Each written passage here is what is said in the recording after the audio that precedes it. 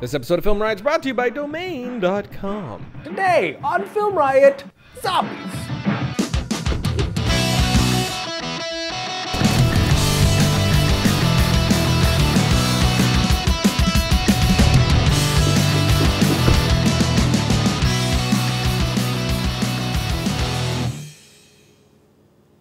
Definitely. I remain unconvinced. How so? It could just be that woken up look. He's not talking. He just needs his coffee. He's my little grumpy bear. Aren't you my little grumpy bear? He's dead, bro. He's moving. He's the undead.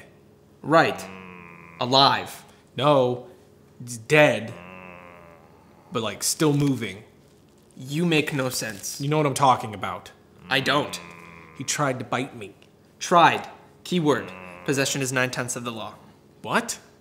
We need to go back to the source. Listen to the horse's mouth. Hear it from the horse's mouth. Horses don't talk, jackass. Suck a fart through my belly button. Eris? Are you a zombie?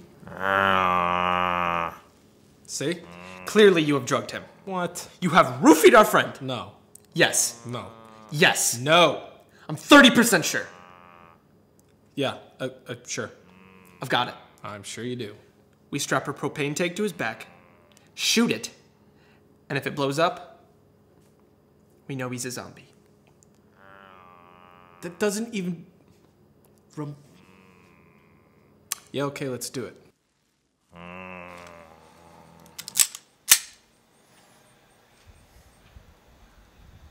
Okay, go ahead. Did you say your prayers? What does that have to do with anything? Let it ring on in infinity. Amen. Hey, Eris. Best of luck to you too, pal.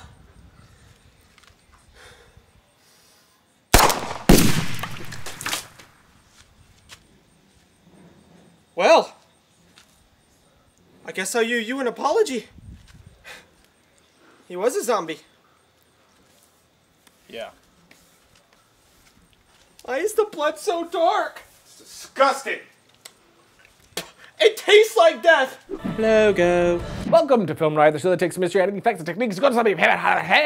I'm your host, Ryan Conley, and since we have Halloween coming up next week, I figured it was time maybe that we should revisit some zombie loving. I mean, we have done zombies on the show before, but that was like makeup stuff. So when I found these digital goodies from Rampant Design, I was excited to give them a try. What is it, you ask?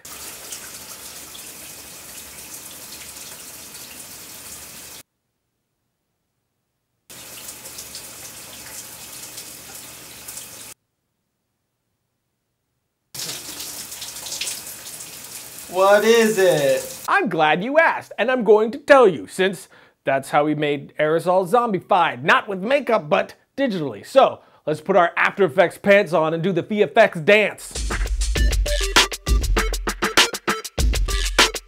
Oh, hello. Please stop cutting to me.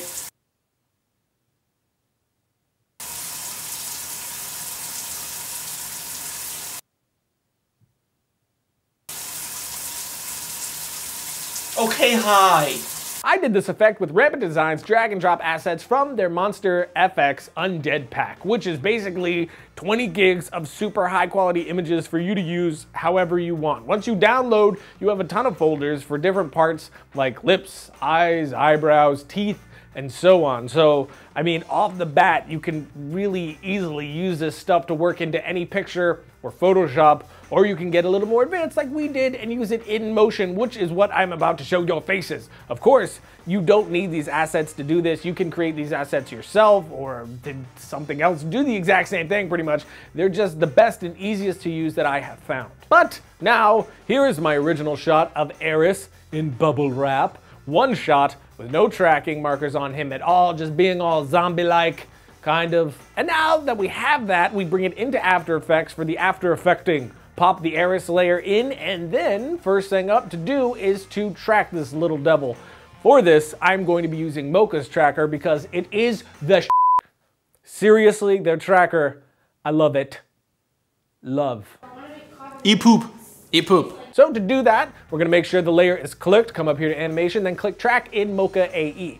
This will bring us into Mocha so we can get all trackalicious. Now, Mocha is an amazing program with a multitude of possibilities to use it for. You'll see a ton of buttons and it'll look a little daunting, but we are here to track, which is stupid fast and very easy for some of the best results you'll get, period. So, click the X-spline here and draw around what you want to track, which I will do around the different areas I know that I'm going to be applying assets to. Once I have that, I will click track forward and let Mocha do its thing.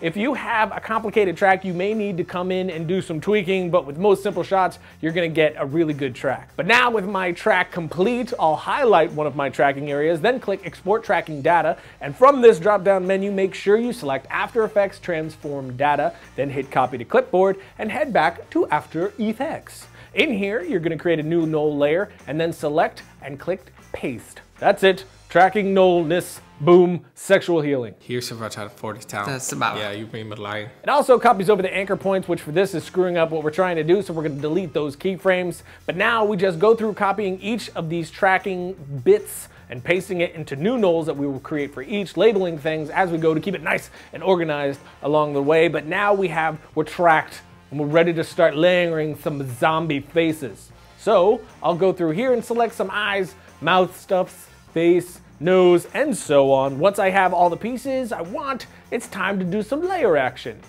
After we thank our sponsor. Domain.com It's the place to be! Whoa, I like that. It's like a 90s rap. Dropping it hot. Yeah, domain.com. No, stop. Is the Oh, we're not doing this? No, we're not. I thought we were gonna Just like carry on.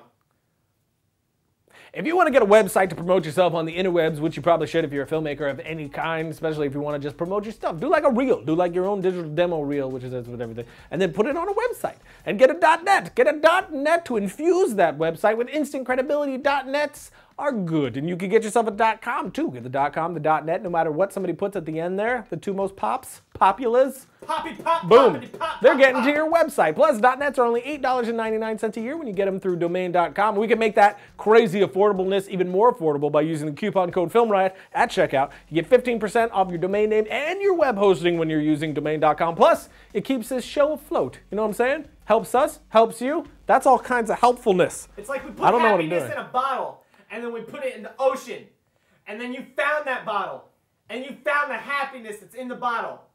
Domain. That's domain. Happiness in a bottle. Yeah. Why not?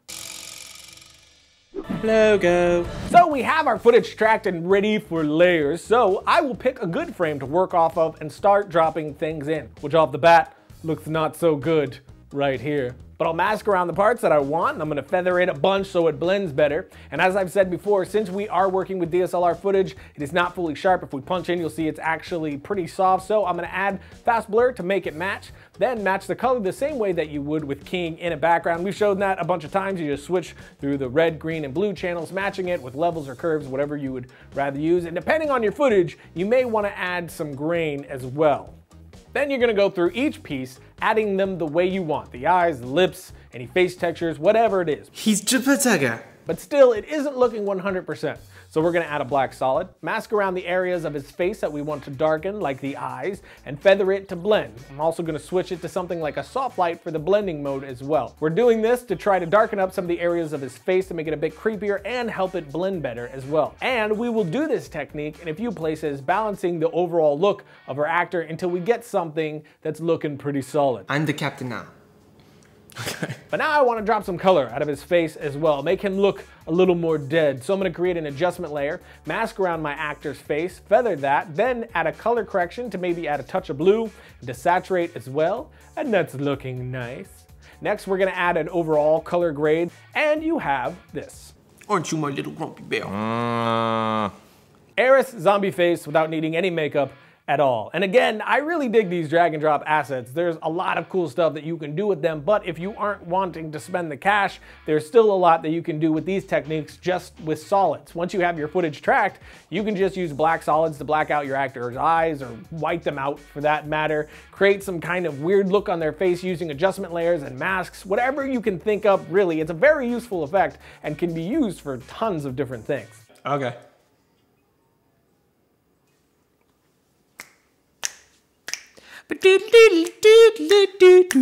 But that is it for today. If you want to check out the assets that I used today, you can go to Rampant Design's site right here. They have a lot of cool stuff there for the no low budget filmmaker. And if you do give this zombie effect a try, I would love to see it. So shoot me your video to my Twitter at twitter.com/Ryan_Conley so I can view it with my eyes. And I'll see you guys next time when George Clooney gives me advice from beyond the grave.